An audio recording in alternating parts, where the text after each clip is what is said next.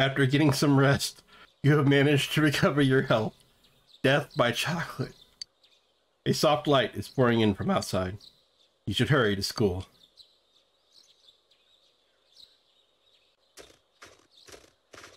Morning. Oh, Joshua-kun, morning. Good morning. Good morning. The weather's great today. It's even a little warm, don't you think? I saw on the news that the first official spring storm was observed this morning. Spring is just around the corner, huh? Spring, huh? Everything went by so fast. What's up? Hey, everybody. What's going on? Oh, nothing. We're just talking about how spring's almost here. Then Joshua-kun will... Yeah, I try not to think about it. But hey, we still have some time, right? No gloomy faces until then. Let's have fun.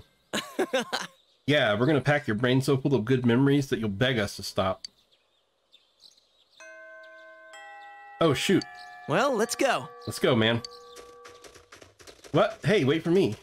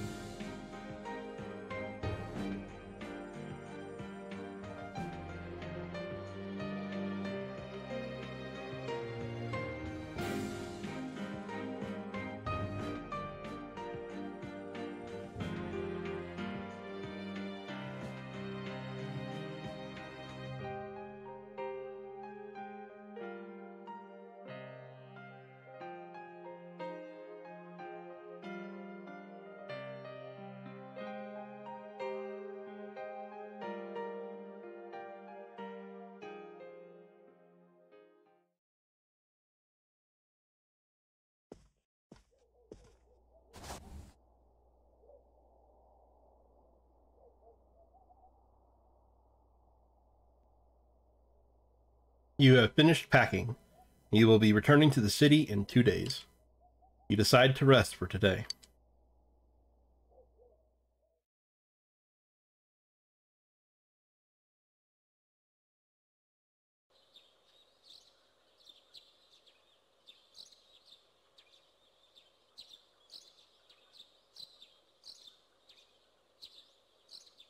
Spring has once again come to Inaba.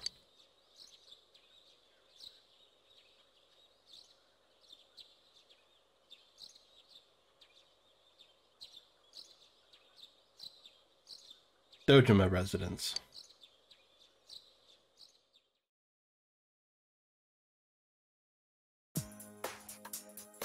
Tomorrow is finally the day you will part with everyone. All done packing? Well, if you forget anything, I'll mail it to you. Can I go answer the door? Oh yeah, that's right. Sure, go answer it. There's nothing to worry about anymore.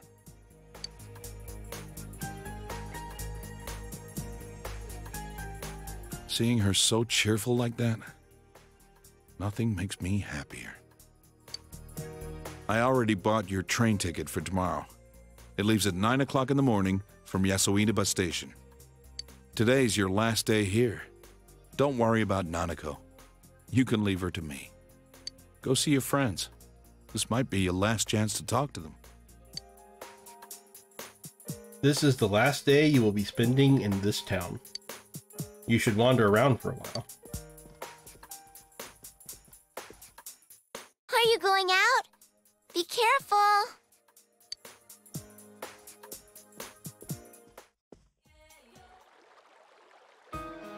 I just went to visit my husband's grave. Then I came to look at the river like I did last time. Next thing I know, here you are. There's a surprise. I live with one of my kids and my grandchild now. They're all so kind. I just realized that I almost never talked about my kids with you. I probably distanced myself from the rest of my family. I was afraid that if I didn't, I was going to depend on them. They're living their own lives. I didn't want to be a burden on them. So I wanted them to forget about me, to treat me as if I was dead. But they welcomed me, and now we live together. They take care of me, but I'm taking care of my grandson. So there's a little bit of give and take there. There really is a place in the world where I belong. I'd just assumed that there wasn't one. They're my children, my family. I regret that I didn't talk with them before. My husband's death must have been sad for them too. After all, they lost their father. Are you happy now? Yes. Very much so. I'm so happy right now, but because of that, I feel sad every now and then.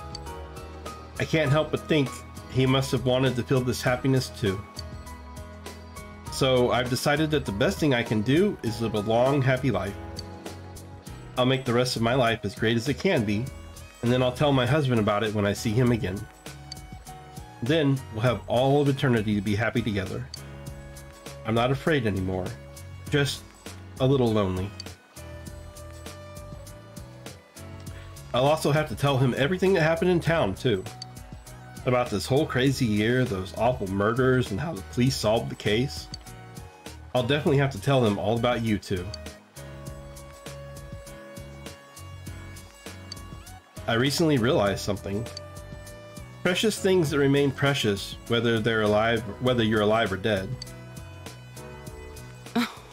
Sorry for making you listen to all my long-winded monologue. You look like you still have things left to do. You look like you've grown up a lot, Joshua-chan. You're much more handsome now, too. Not as handsome as my husband was, though. I'll see you again. Well then, take care of yourself. You still have a lot of life ahead of you. You feel a close bond between Hisano and yourself. Hisano left without looking back.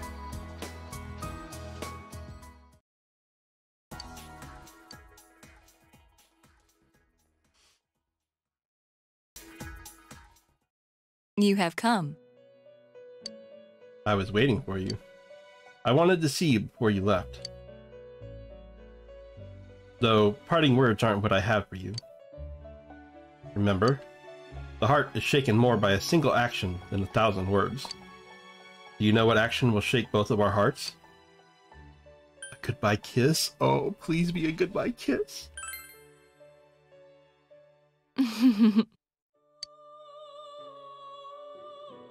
For us residents, I'm sure this is a sin. Now, close your eyes. Why, you ask? So that you don't witness my sinfulness.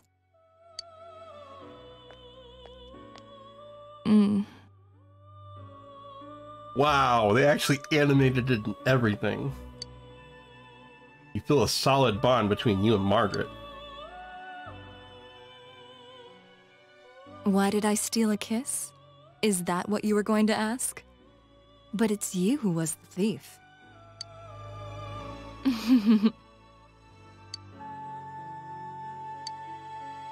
Will I ever see you again, I wonder?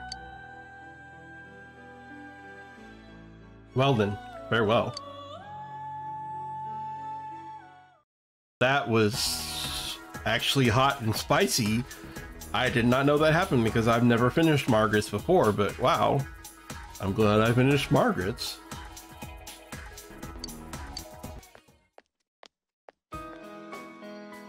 Oh, hello, Joshua-kun. I heard you're leaving tomorrow. You know, Kanji's been acting all sad and lonely lately. Shut up, you old bat. I told you not to speak to me that way. Anyway, have you told him about the handicraft class? Thank you for being such a role model for my son, Joshua-kun. Come visit here sometime, alright? Goodbye now.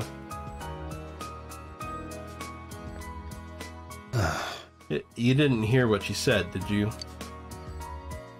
Handicraft class? See, a bunch of customers like those knitted dolls we sold, and they asked me how to make them. So I'm gonna hold classes on how to do it. Lap it up, why don't you?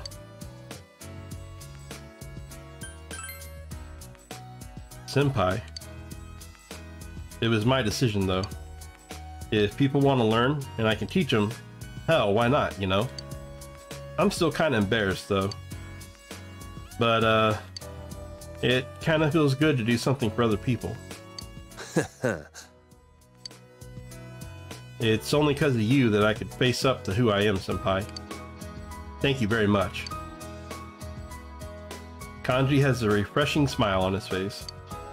You feel a solid bond between you and Kanji. Are you gonna say goodbye to the others later? Well, it ain't like this is the last time we'll see each other. Our friendship ain't just on the surface. Funny how we got the murder case to thank for that. We put an end to that stuff, right? Adachi's in the slammer and the fog is all cleared up. It's all thanks to you, Senpai. Yo, Senpai, when you go, don't turn back around, okay? See ya.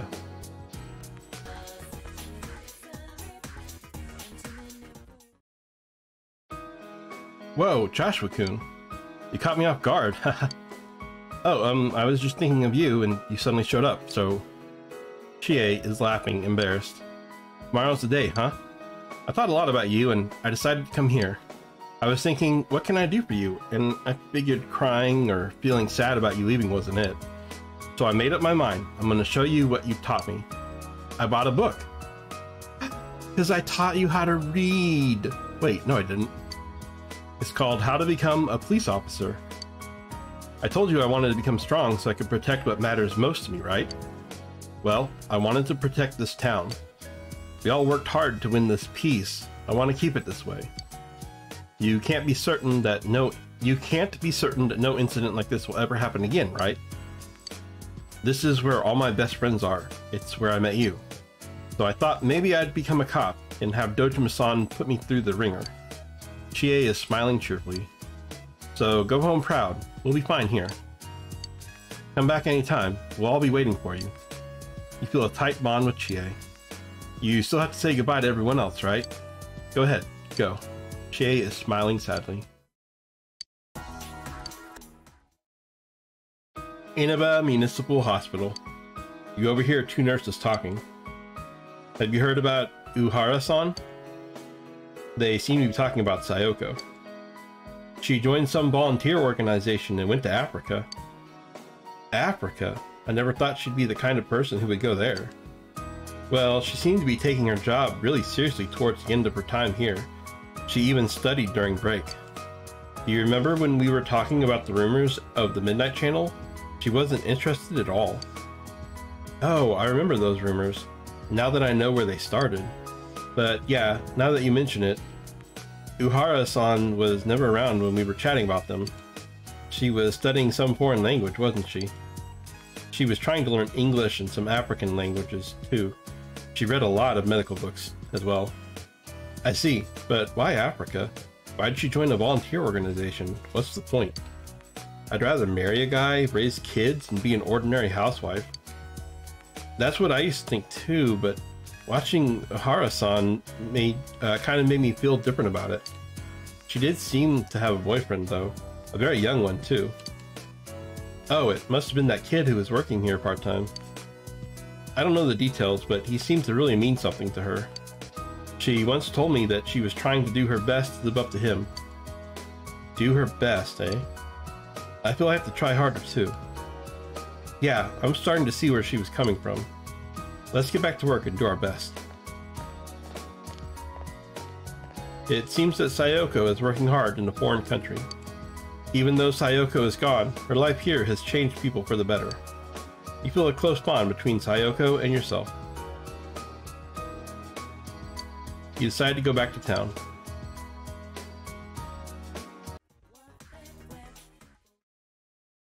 Whoa! What a coincidence.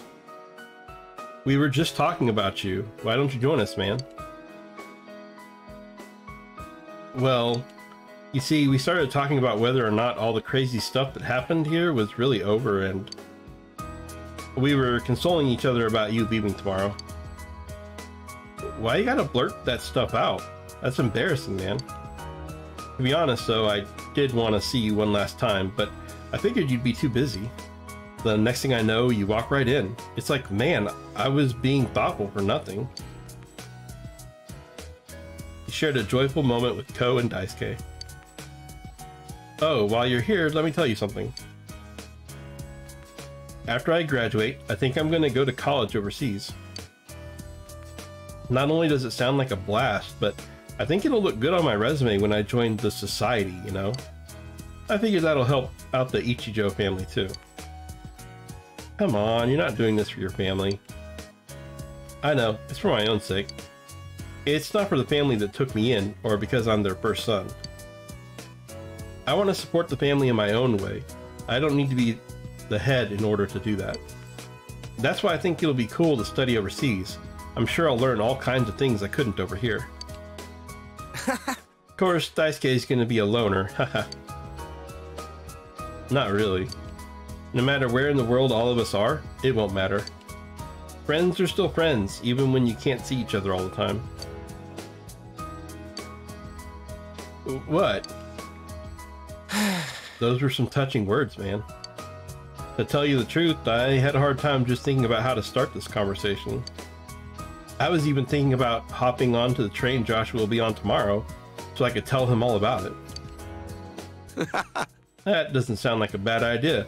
Why don't we go get some ramen? Joshua, you can come back and visit anytime you want, man. This is your hometown now too, yeah, you know? You feel a close bond between Ko, Daisuke, and yourself. I'm sure you've got other people to say your goodbyes to. We can see you off tomorrow, but we'll always be friends. We'll always be friends too. Hey, don't steal my lines. I'm gonna make you eat pickled bamboo shoots.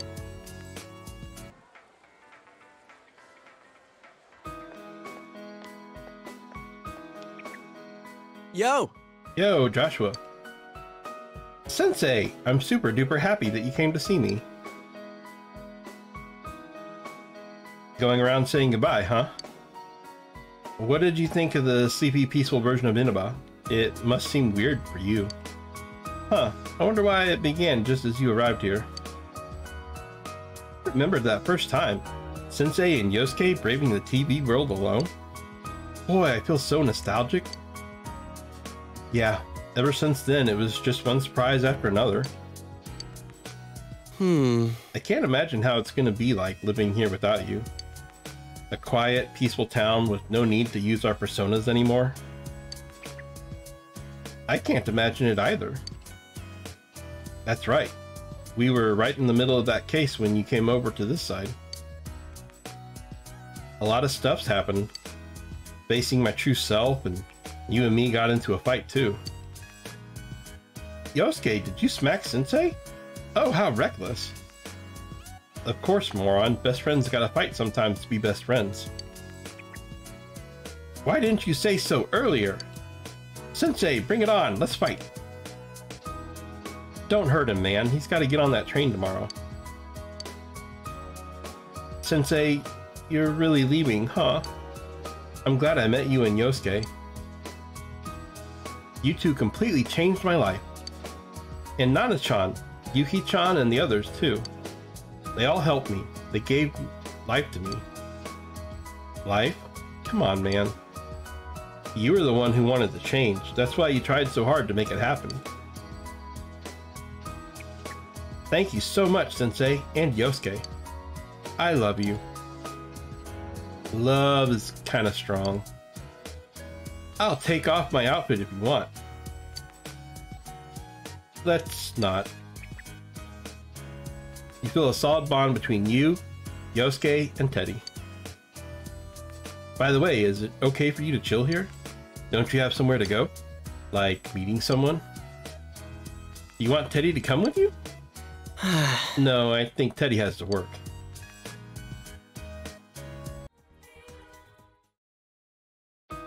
The Yamagi Inn. Welcome to... Joshua-kun. Oh, that's right. You're leaving tomorrow. Thanks for coming to see me before you leave. I'm very happy. It means a lot to me. I was thinking of spending today as just another day. Helping with the housework, taking a long bath, and going to sleep. So I can say goodbye without crying. But I failed miserably. I kept thinking about you. And on top of that, here you are, right in front of me. You're not helping at all. You're so mean. That's it. I'm leaving town with you tomorrow. Just kidding. For now. You know, after I decided to stay here and become the manager, I realized how afraid I was. Whether I can meet all the responsibilities, whether I'll be able to support the whole staff on my own. I never thought of things like that. But I've made my decision. Now I have to make an honest attempt at it. I'll do my best to overcome the fear. And you'll be in my heart while I do, Joshua-kun. We'll be together, even when we're apart. I promise I won't turn away from my problems and fears. I'm going to meet every challenge head on, no matter how hard it seems. Remember what Amano Sagari said? If mankind so wishes, I will return at any time. That's not what I wish for. I'll face myself, no matter what happens. Thank you. Joshua-kun, thank you. I will always love you. You feel a solid bond between you and Yukiko. Well, I should get back to work. I'll see you later. I'll see you tomorrow.